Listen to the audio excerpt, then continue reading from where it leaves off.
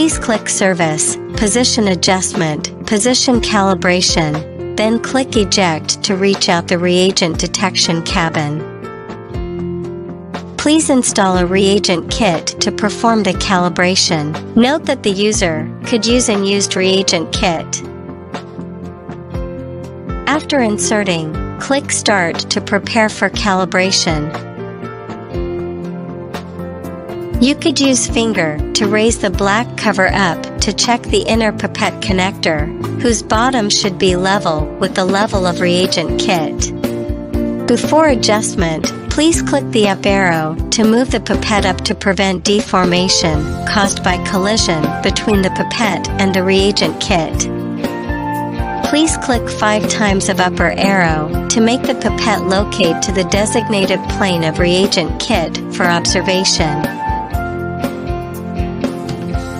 Then click up or down to adjust the pipette, which is close to the reagent kit. You can also place a paper to check the pipette whether is close to the reagent kit. Use finger to remove the paper when you adjust the position of pipette. If the paper can't remove, it means the position is okay. Click OK to finish the vertical position calibration. Click Horizontal Position Calibration, then install again the reagent kit. Please note that the tip head should be inserted into the lower left port. Then click Start to prepare for calibration.